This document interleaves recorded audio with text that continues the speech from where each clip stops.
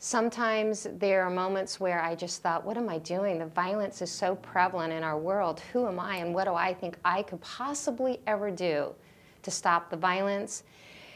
And then I take a deep breath and I remember that I want to be a grain of sand on the beach that takes us to a nonviolent world, because I know it will happen, I know it's possible, and I know the violence that people endure and go through and end up being really graceful and gracious after it happens. I know that it can stop. I'm not going to see it in my lifetime, so I'm not Pollyanna enough to believe that, but I see changes happening all the time that move us to a nonviolent world. I have seen so many incredible people. I believe that everybody that does this work gets to see heroes and actual angels here on this earth every single day. A few years ago, I was starting to feel a little tattered and didn't know if I wanted to do this work anymore and didn't know if I could, and began to think about alternatives. And at that moment in time, I got 5 different phone calls from people that Center for Community Solutions had had the opportunity to serve.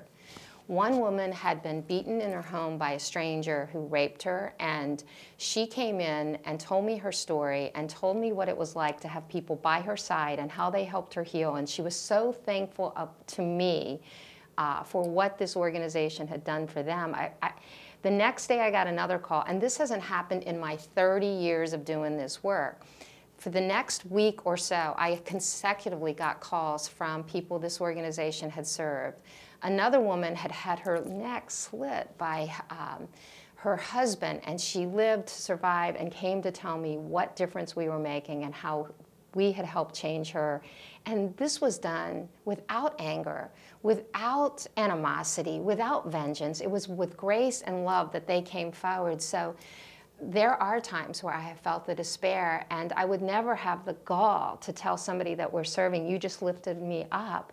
But that's truly, we're continually growing and lifting each other up every single day. The violence against women, and it also happens against men, really, I would say to a group of men, we can do this collectively together. Let's talk about it.